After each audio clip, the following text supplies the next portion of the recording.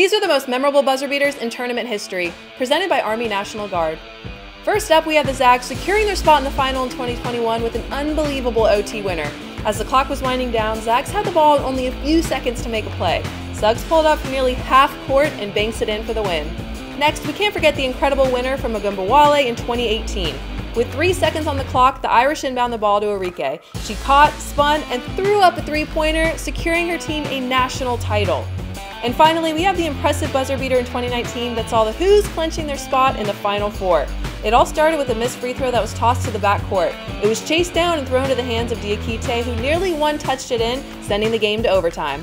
These Hoopers know how to impact and inspire their communities. You can do the same by joining the Army National Guard.